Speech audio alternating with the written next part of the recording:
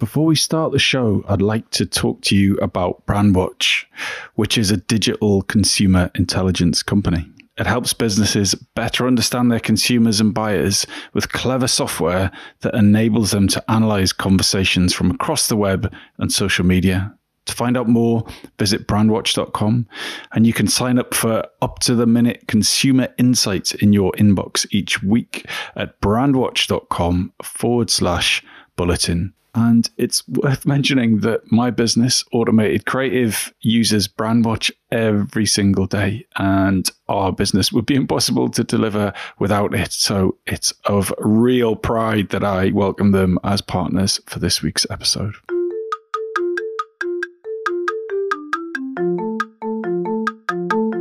Hello and welcome to the Shiny New Object podcast. My name is Tom Ollerton and I am the founder of Automated Creative. And this is a weekly show where I have the pleasure and the privilege of interviewing one of our industry's leaders. And this week is absolutely no different. I'm on a call with Myriam Estanboulie, who is Global Digital Transformation Manager at Unilever. Myriam, for anyone who doesn't know who you are and what you do, could you give them a bit of background? Thanks, Tom. Sure. So I'm Myriam, and as you said, I'm the Global Digital Transformation Manager at Unilever, based out of Rotterdam right now. I started my journey with Unilever almost 12 years ago. So I've done different kind of roles. So I started as a management trainee in sales for 3 years. And from there, I moved into channel marketing roles in the food service industry. Then I did some trade marketing roles, and I switched from there to e-commerce, working with our food service distributors on launching their order taking tools with us. And then finally, from there, I got into digital transformation, where now I'm responsible for global change management, deploying an in-house system globally out to all our markets to manage end-to-end product data. So I don't think we've had anyone in 170 episodes that switched from trade to e-com. How did that happen? That's a good question. It can sound a bit strange to move from traditional trade marketing to e-commerce, but ultimately, if you think about it, it's kind of the same principles that you find in trade marketing, which are all around the 4 P's of marketing: product, pack, place, promotions. We do the same thing in e-commerce, and I was really passionate to try to evolve in the digital world from there. So it kind of made sense career-wise. But I think what really triggered me to make this move was this incident that happened one quiet morning in the office. I was sitting next to actually our digital marketing lead, and we were sitting next to each other, and there's this aisle separating us. And our general manager walked down the aisle in the morning, literally walked straight to her desk, said good morning, and completely ignored me. And I remember that moment, it just switched this light bulb in my head. And I realized at that moment in time that if I did not switch my career in a more digital direction, I was never going to get told good morning by this general manager. So I think that was the moment when everything changed for me. That's a great story. And have you had that good morning yet? Are you at a good morning status yet? Yes, of course. Get to it. So you're clearly ambitious and entrepreneurial, and to spot an interesting bit of data like that and changing your career is really admirable. But I usually find with ambitious people, they get overwhelmed because they say yes to a lot of things and they do a lot of things. And as a result, life and work can get a bit too much. So how do you deal with that? How do you deal with overwhelm when it happens? Yeah, that's a great question, Tom. I think nowadays, more than ever, more and more people are feeling overwhelmed, not just in their professional life, but also outside of work. And it's just simply the nature of the world right now. We're continuously bombarded with messaging, communication, ads, and things like that. And I think for me, one way which helps is just to take a step back. And, as a yoga teacher, what I really value is just that breathing space, so I take a step back and I try to take like 10 deep breaths and just refocus my attention on the priorities. So I ask myself, if it's a work situation, what was it that we're trying to do, and I think one thing I learned throughout my career, thanks to my mentors over time, is to not really focus or get overwhelmed with the details, and always try to just go back to the bigger picture. And then from there, just take the next action. So breathing, pretty affordable, accessible, easy. Why do we all struggle to do that? Because when you say it, I'm like, yes, of course. Yeah. I'm like, in mental note, do more breathing, and have a yoga past as well. But yeah, I've stopped doing it. I completely believe in it. I'm at the bottom of the funnel. I'm converted, I'm in loyalty, advocacy. But I forget to do it. Why do you see as career business people that we do that? I think when we're just busy at working, jumping from meeting to meeting and thinking of the next thing to do, we just often forget to breathe right. And one thing to note is breathing tells us a lot about our emotional state and how we're feeling. So if you feel like your heart is racing, your chest is tight, this is a clear indication that you need to take a pause. And my tip here would be to, if you want to relax, always take shorter inhales and much longer exhales. So you can count to let's say 4 on the inhale, take a pause, maybe 6 breaths, and then on the exhale, count out 8.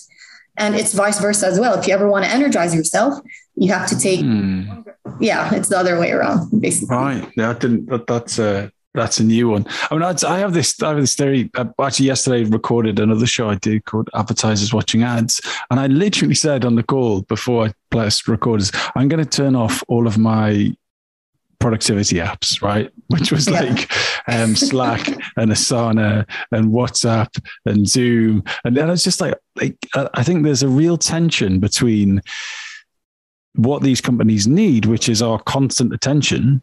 Like the more times Slack is opened, the more times Asana or Trello, more times that's open, the more their shareholder value goes up. Yeah, but true. The more time those things are opened, the more our productivity goes down.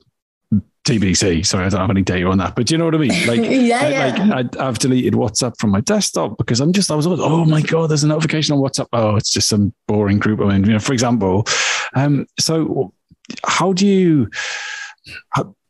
deal with that kind of that tension that you strive to be successful and to be proactive, but you're also trying to meditate at the same time? That must be a real two different forces pulling in different directions. So keen to get your view on that.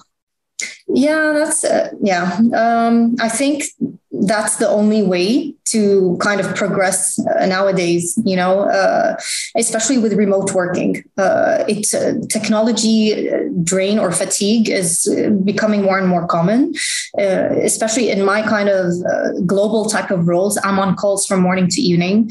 So the only way that I could cope with all of that is to practice mindfulness and breathing techniques when I can. And to your point, I think your earlier question on how can I keep my focus when so much is going on, it's exactly the point we were saying about WhatsApp and Slack and all these apps that keep trying to send us messages. So one of the first things I do is I put my phone in my bedroom and I put my status as busy on Microsoft Teams, and I literally try to stop everything around me so I can just take a moment to reassemble my thoughts, Yeah, the heavy lifting I'm trying to do at the minute is I'm trying to delete Gmail from my phone because I'm working from home. Why do I need it on my phone?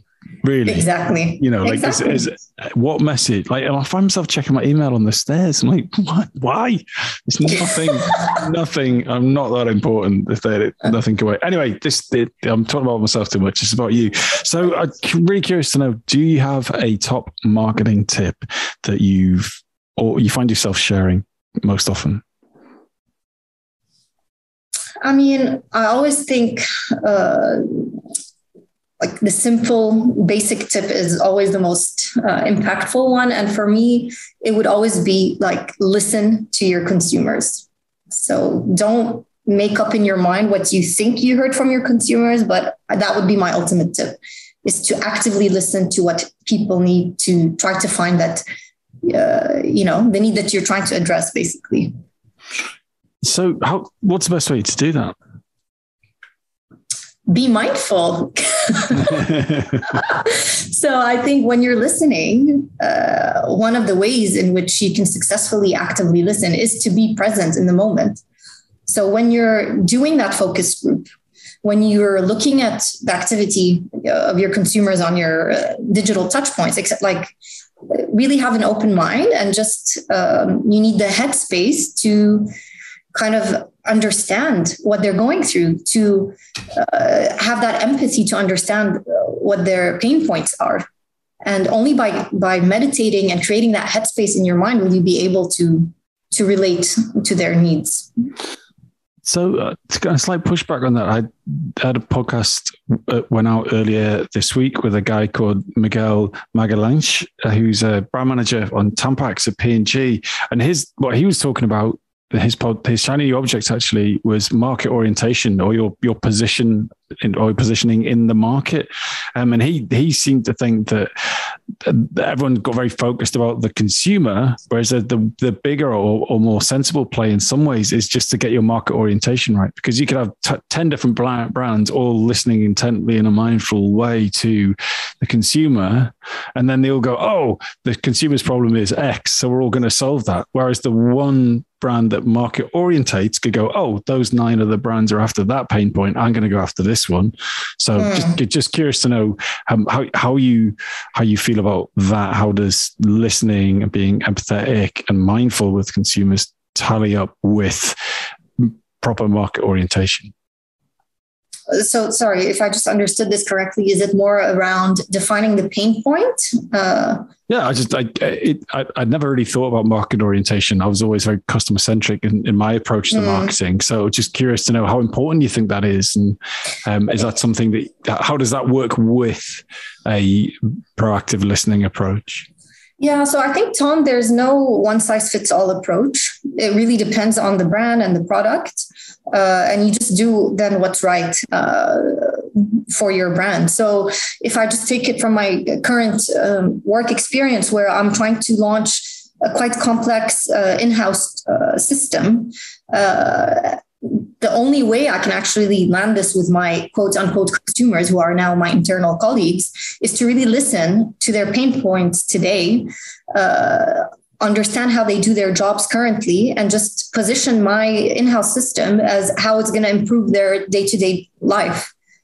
So for me, I found that by having an open mind, listening to feedback, and then communicating back to consumers, how you're actually tackling that feedback, that's the best way to get them on board with your brand or your agenda.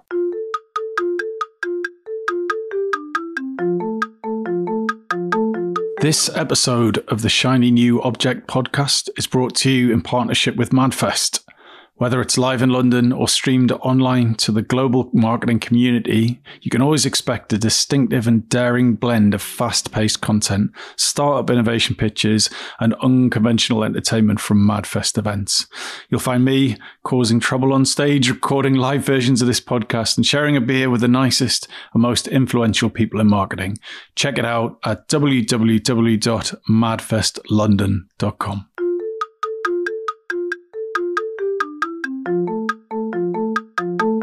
So we're at the halfway stage now, and so we're going to move on to your shiny new object, which is simplifying things. So What does that mean, and why is that your shiny new object? So for me, Richard Branson once said, simplification is the utmost level of sophistication. And since I read that quote as a teenager, I remember it really resonated with me. I think a lot of times, especially now, like all the technology that's coming and the world is, really advancing. I think we often think that by making something more complex, it's like we're doing it better. But I've found throughout my career that the more simple we keep things, the more effective at the end of the day, especially that if we just consider that our consumers are in fact getting bombarded by a lot of messaging, then what we communicate has to be simple in order for it to register or resonate. So I'm very passionate about simplification. So in your role, digital transformation, that's incredibly complicated. So how do you simplify that task and that role and that mission without dumbing it down too much? Yeah, so ultimately I have to bring together basically technology and business understanding, kind of I'm that person that links the two together.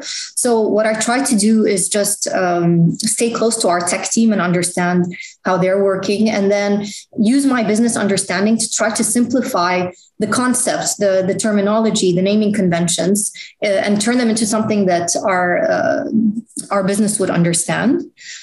So as you said, it's not an easy task, but I think having all these years of experience inside the company really helps me then be able to go back as a credible person, to go back and explain complex technology ideas back to our business.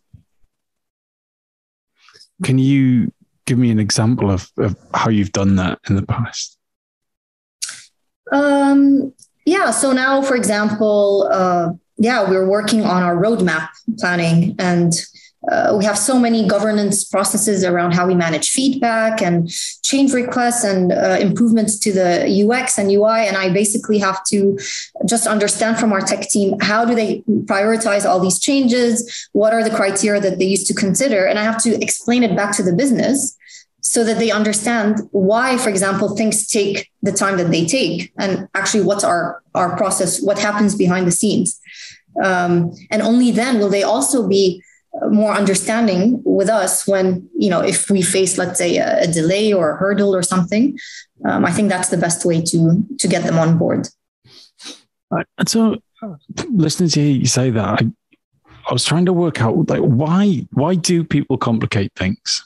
What is psychologically, what's going on there? Is it to make themselves look clever or to stall for time? Why is there an inclination to complicate things when I don't think anyone would disagree that simplification is, as Branson put it, an element or the equals sophistication? I don't know. I find it hard to imagine that someone would, on purpose choose to make something complicated. I think you've clearly never worked at an agency then. or maybe people who do that are trying to hide something or show that, they don't really know. So they just try to complicate it to lose the person in front of them. I think a lot of times it happens unintentionally. And just because of the nature of maybe how a company like Unilever is structured. We have so many different brands, departments, categories, geographies. So it could get quite complicated when you're trying to create and roll out kind of a global system that's going to please everyone. So in my case, it's really not an intentional thing.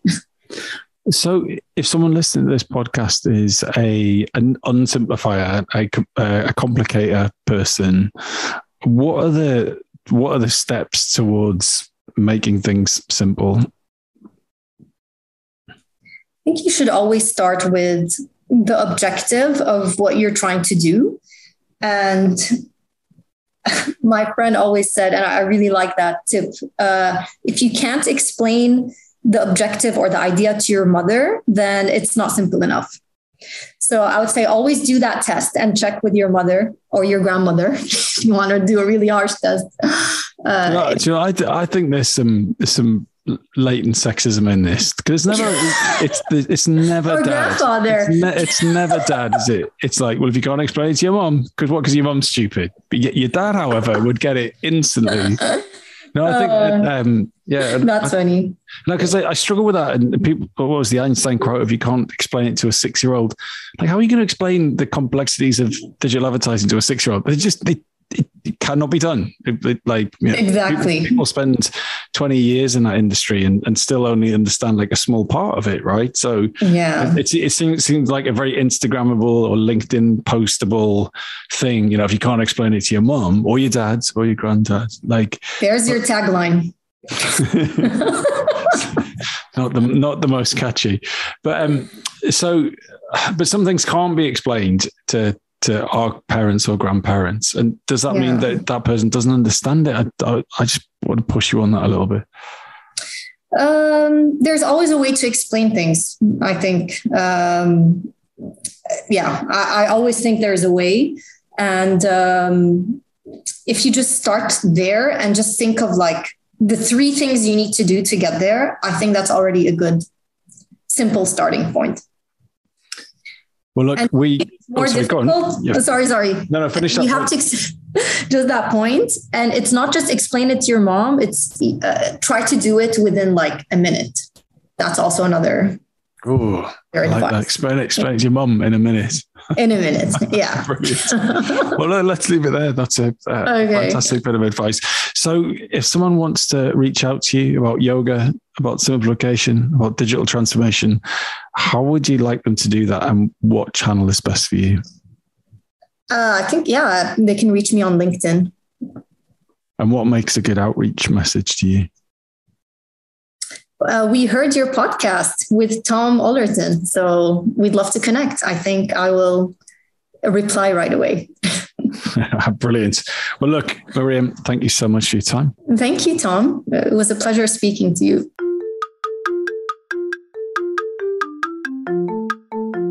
Hi, just before you go, I'd really appreciate it if you could take the time to write a review of the Shiny New Object podcast on Apple Podcasts or iTunes, whatever it's called these days, or whichever podcast provider you use.